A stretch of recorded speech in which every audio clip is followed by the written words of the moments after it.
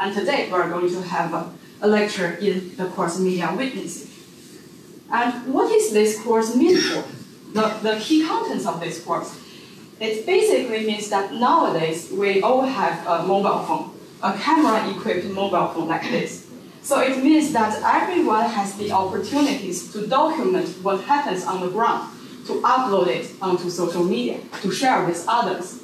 And this is something some people argue this is citizen journalism.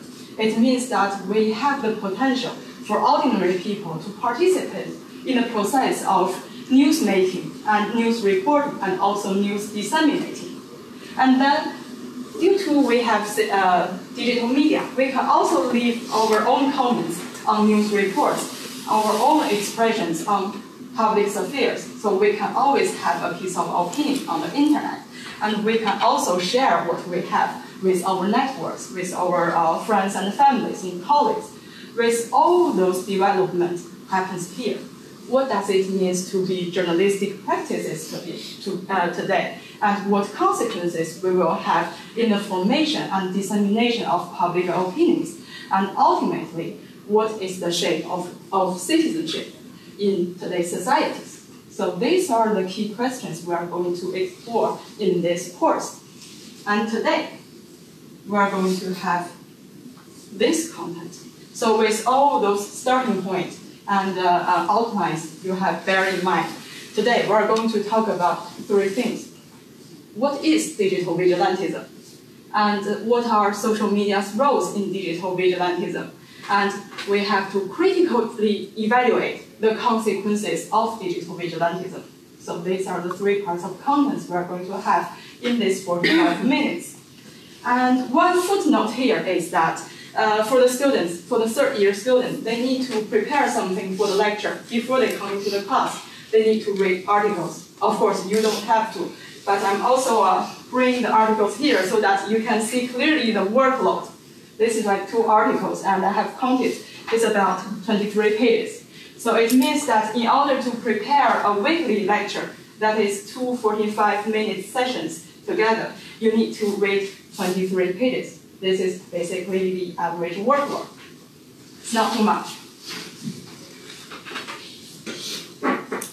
So, what is digital vigilantism? Or what is vigilantism in offline environments? I will ask you something. So, who knows Batman? What is the story of Batman?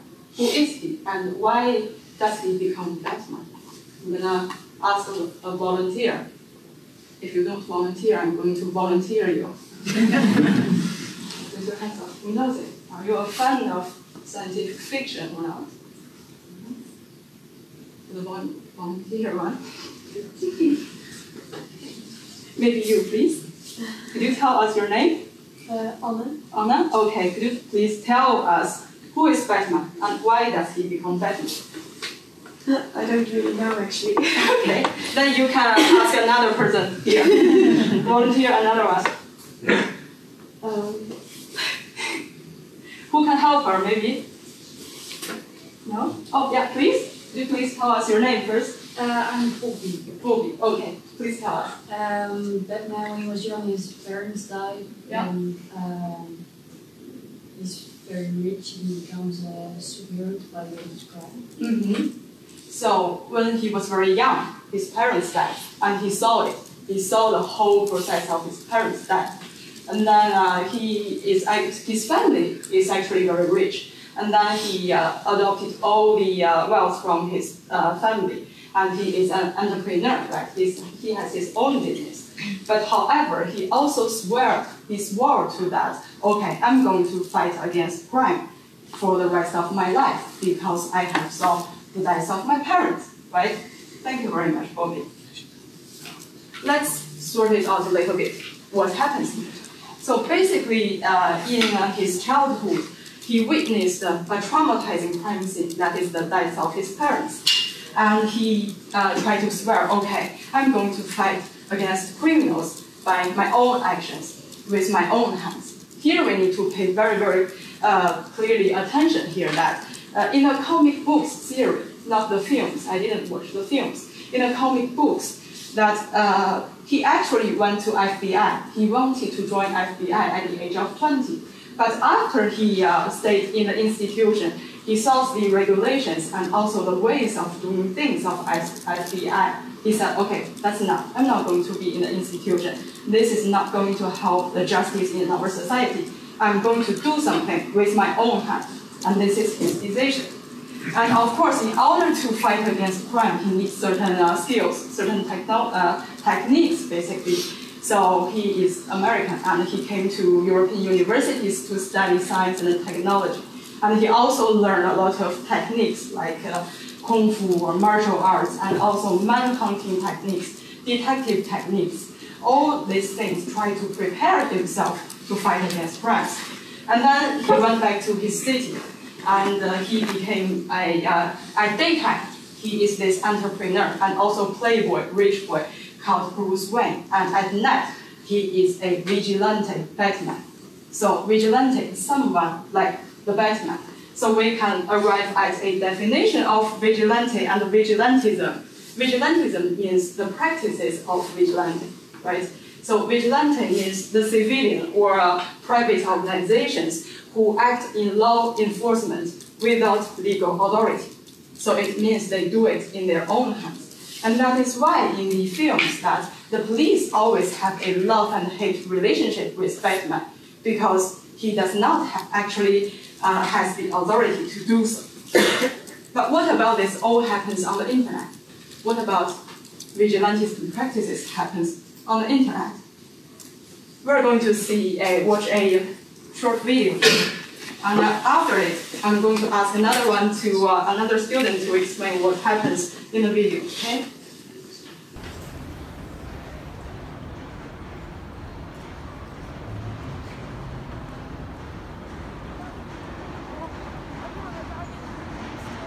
Hey, your dog just shit all over the carpet.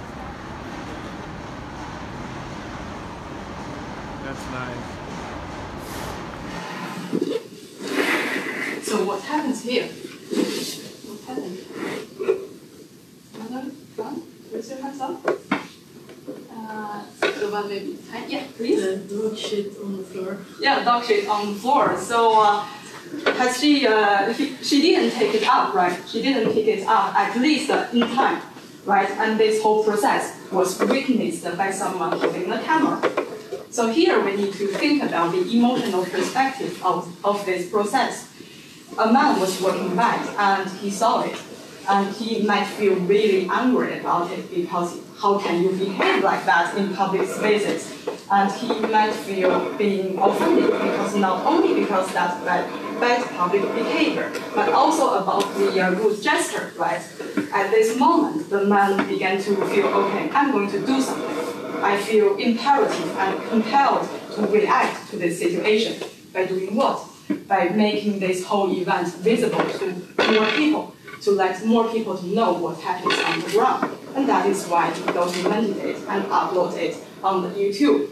And as social media users like you and me, when we saw the video online, we may also feel very angry about it. How can you behave like that at the airport? This is the airport, and dog poop on the carpet, right? So we may feel, okay, we want more people to see it.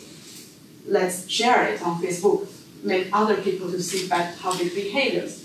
And we may also express our own opinions towards what happens. For instance, how shameful you are. Or actually, someone may explain that she indeed picked it up afterwards, right? So we may leave comments and also thumbs down for it. And some of us may also curious about who is she? Who is this anonymous girl at the airport? What type of nasty person can do this type of nasty thing, right? We might actually search about her. Who is she? And at this moment, we become the vigilante here. We didn't become Batman, we become keyboard man. Because we are doing something, we try to react to what happens here with keyboards, with typing in front of the computer, or with actually using digital media in a more general sense.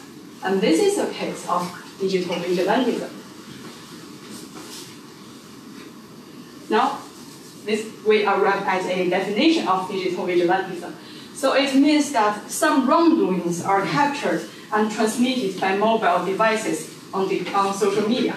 And the users also feel the moral outrage, feels angry about it. So they began to conduct mediated and collective actions so as to render the wrongdoer visible through information gathering. And this might refers to public naming and shaming. And also, we may search the information on Facebook to get more private information, personal details about her. And also, sometimes we may arrive at the real identity of someone. There might be an identity card revealed on the internet. So this is the moment that a digital phenomenon actually goes offline. So it goes into our everyday experiences, actually. And that is something like this picture shows that we are not only seeing something on the screen, actually, we are also pointing our hands out of the screen. And in Chinese language, similar phenomenon of public naming and shaming is called human flash search. Human flash search. We search information every day on digital media. However, we can also search human flash. It means that the embodied information, the real-life information, the real identity of one person. Someone might actually reveal the home address of that target, and someone might go to the home to wait for the girl and conduct violent activities in person. This is something happens in an offline situation of digital vigilantism. Now we need to think about what type of role digital media has played in this kind of activities. Batman came to Europe to study all kinds of techniques. And what can be compared here is that we have all kinds of affordances and helps of digital media. We're going to watch another video. So you can see what happens in the video and also think about those critical moments that digital media are playing, critical roles and digital media are playing. And the video is in foreign language, it's in Thai language, so no worry, I didn't understand it either, but we have subtitles in it.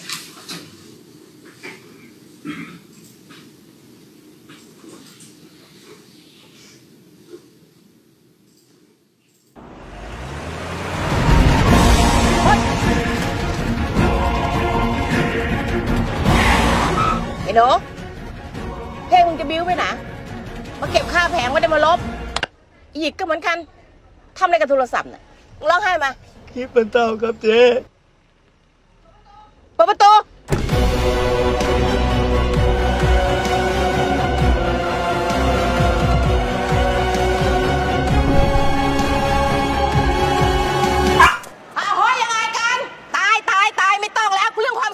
กี่ครั้งกี่หนแล้วพวกเธอนะเตรียมไว้เลยนะค่าเช่าแผงอ่ะเดี๋ยวฉันจะมาจัดการฉันเตือนแล้วนะแล้วนี่อะไรเศษดินอะไรเนี่ยฉันบอกกี่ครั้งแล้วว่าเธอมาสะอาดกว่านี้ไม่รู้เรื่องเลยไม่ไงไม่ต้อยไหนค่าเช่าแผงฉันไม่ต้องมาทำตาหน้าสงสารเลยเร็วๆไม่ต้องมาทำหน้าแบบนี้ไอ้ออดค่าเช่าแผงอยู่ไหนค้างมากี่วันแล้วเนี่ยฮะบอกได้ใช่ไหมว่าไม่ให้ค้างจะให้หรือไม่ให้อยากตายใช่ไหม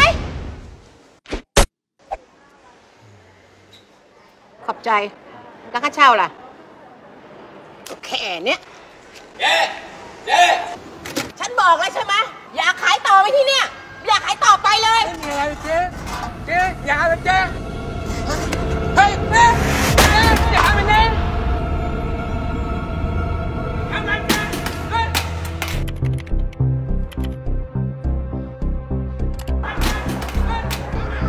เห็นแล้วขึ้นรัวไม่ได้ได้ไงวะ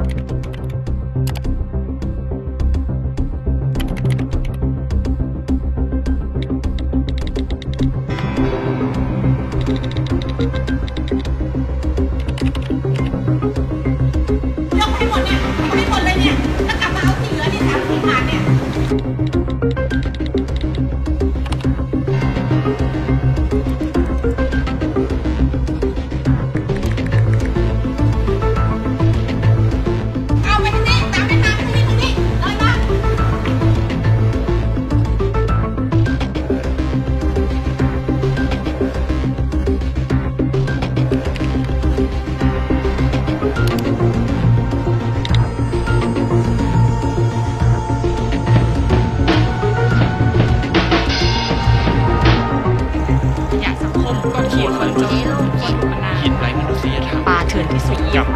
แน่ขอสาดเก่งมากเกลียดมากเฮ้ยเจ๊ดังแล้ววะ3 วันล้านวิวทำอะไรกัน2 คนวันไม่เคยทำงานที่มันมีประโยชน์เลยนะและเลิกเล่นได้คลีได้ไหมโทรศัพท์เนี่ยเอามานี่ดิไม่รู้วุ่นวายอะไรกันมันนักหนาไอ้โทรศัพท์พวก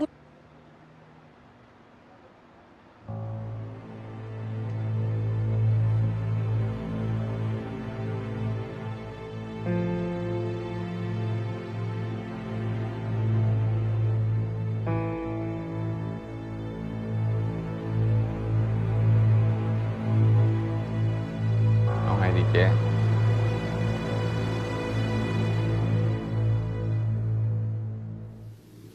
So let's stop here and think about what happens in this movie. Short video is actually commercial. In the end, you will see it's a commercial actually. So what happens? I'm gonna invite this girl because you just raised your hands earlier. Yes, the boss is always, I think, very angry and disrespectful at their employees. And this results in someone taking a video of it. And it goes all over the internet. Yeah. And people are saying we are not going to the market anymore to bankrupt her. Yes. But that is not in disadvantage of her, but more in disadvantage of the employees that work there. Yeah, exactly. You have explained very clearly. So it's about a boss, and she owns the market, and she was collecting the rent here.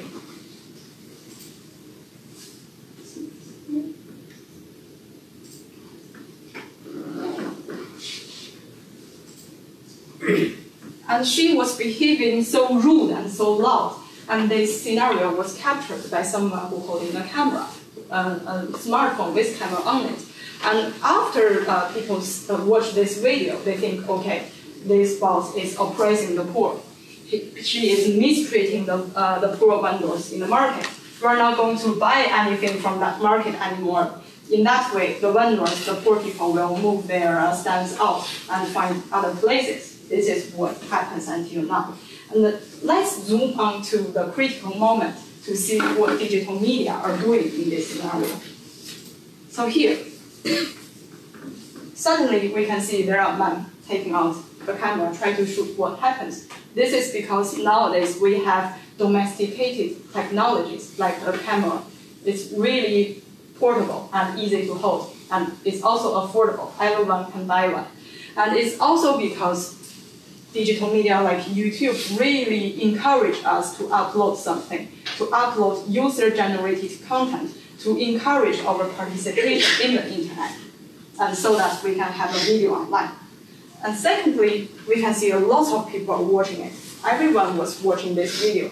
This is because video clips and messages can disseminate easily on the internet because of the connectivity. Because if I share to you, you can share to other people. So this is a matter of connectivity of digital media.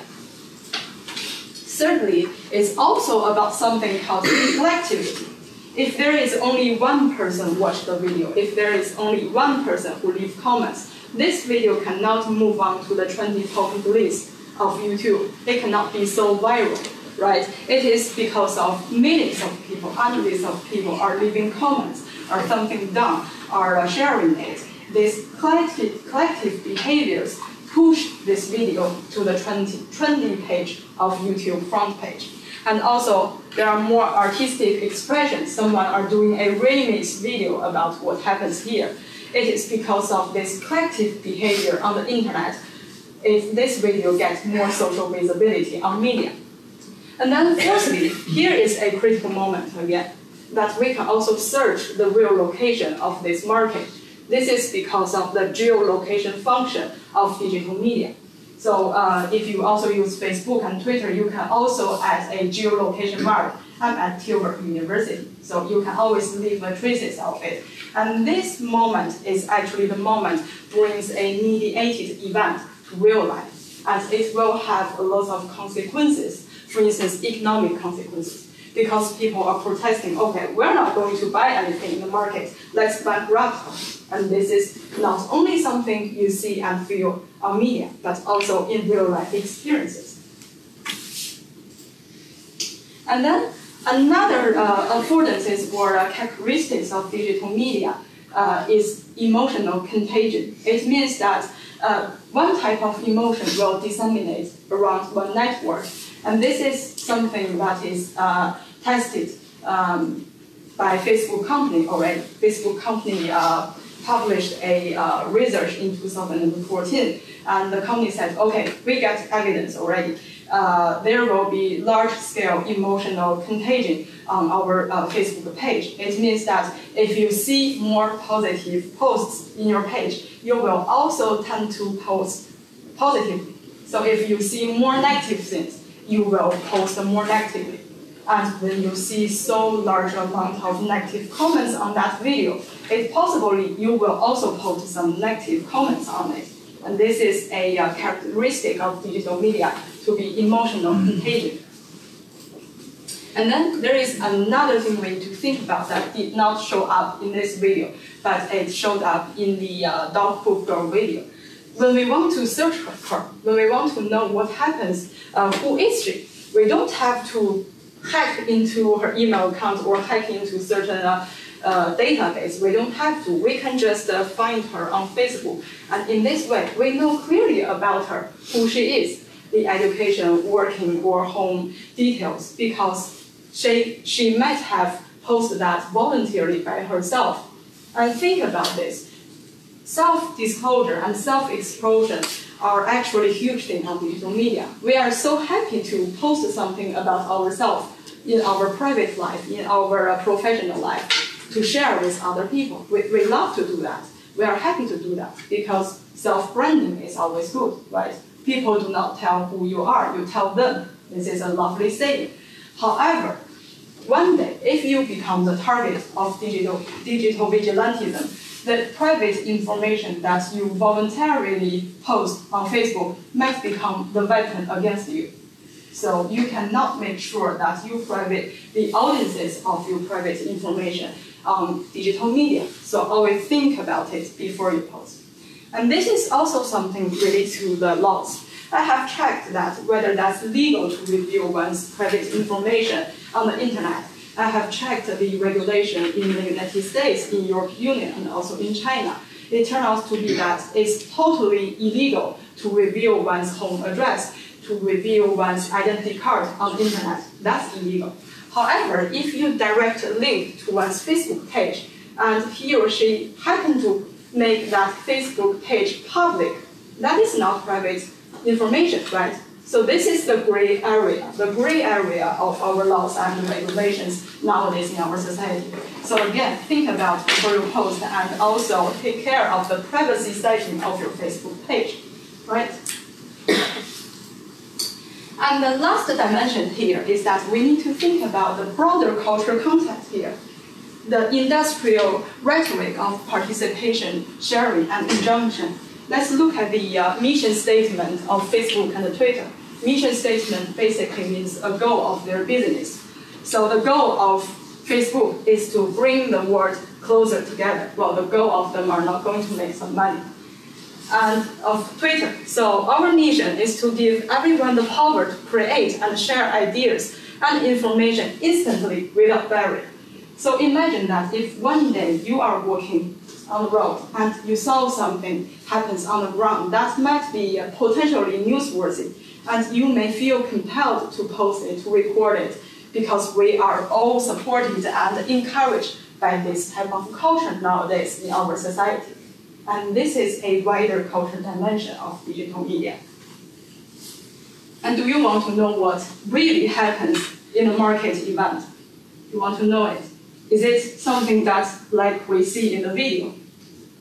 We're going to go back to the video to see what really happens.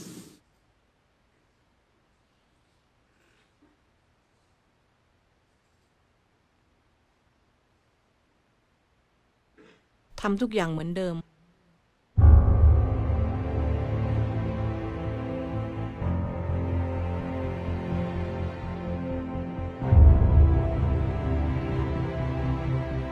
เก็บค่าเช่าเท่าเดิมเอาจ่ายเกินมาดิ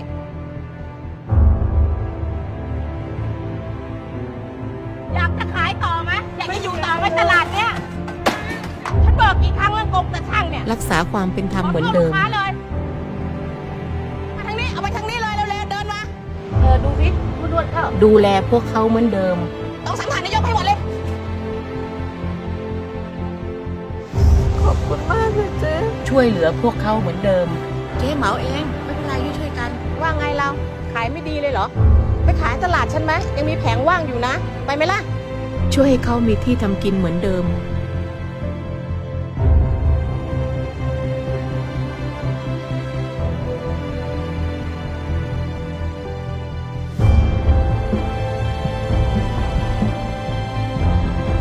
ทำทุกอย่างเหมือนเดิม ค่าเช่าออสนึกว่าฉันลืมหรือไงไอ้นั่นอะไรน่ะถังอะไรน่ะฉันบอกกี่หนแล้วถังขยะอย่ามาไว้หน้าร้านไม่นี่ก็เหมือนกัน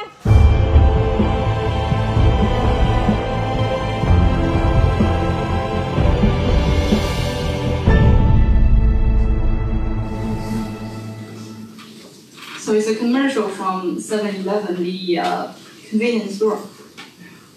So what happens here is that we tend to always see one-sided stories from what we see on the internet, because we may not have the patience to verify what really happens, and this was actually the job of journalism. So now it's time to think about the pros and cons of digital vigilantism, to see the consequences of it. We have already seen that we may be biased by what we have seen. However, if we move to another social political context, we will think that, okay, this is really difficult to judge, actually. Now we go to China. This is what happens in China. A few years ago, one local leader, one local official was reported in the news. And then some social media users began to identify, okay, that's really a nice watch. That's really an expensive watch. So the social media user posted the information on the online forum. And then other users began to search, okay, let's look at what other type of watch it also has. And then a group of people began to collectively dig into the information, search on the internet, and they have found so many pictures. And it turned out to be, he indeed has other type of watch. At least another 11 expensive watches, and it's in the brand of Longines, Rolex, Omega, and also really luxury and expensive ones. And people began to post that, okay, this is not something he could afford with his salary. And then this whole event become really visible, become really trendy on Chinese social media. And then the local government began to take some action. Okay, let's check what happens in his office, in his position. And indeed, it was found that he has conducted some corruption. And this case was a case that social media users are celebrating, because digital vigilantism like this may be used as a useful tool to fight against corruption. It's because this is, again, a mediated event. No one is actually going offline. They are just searching for information. And it's also a collective practice, because someone has the data mining ability to find so many pictures. Others really knows about the price and different models of expensive watches. So people collectively, using their intelligence, achieved at a goal of anti-corruption. So this type of thing was really celebrated in China. However, at this moment, we should always think about, for the vigilantes, they always say, okay, we stand in the position, we stand together with justice, right? This is also what Batman was saying, that he wants to stand with the justice, bring back the justice in society. However, what is justice should be decided by constitution and court, not by private person, individual person like you and me, right? This is actually the legal definition of digital vigilantism, right? You shouldn't take justice, you shouldn't take law enforcement at your own hand. So when we think about the consequences of digital vigilantism, at least we can think from these two perspectives. Firstly, efficacy. Whether what we are doing is effective enough. Sometimes we may falsely identify something. Sometimes we may be biased by one-sided story, like the boss in the vegetable market. Secondly, it's about proportionality. It's about, yes, indeed, this guy has done something wrong, is guilty and is a criminal. However, that crime should be proportional to the punishment he or she gets. And this process should be done by the court and legal system, not by individual person like you and me, right? If you remember what happens in 2013 in Eindhoven, there was this case called Kotzhauber case in Eindhoven. So a group of young people was going out at night and they mistreated and beaten another young man. And this whole thing was captured by the surveillance camera. And they have been identified online, and they have received so much negative comments, so much negative publicity online. And in the end, they actually got life sentences from the court, because the court was considering that they have already got so much punishment by the negative social visibility on media. And this is the responsibility of court to bring out proportional punishment, not by you and me. Now we move on to the summary here.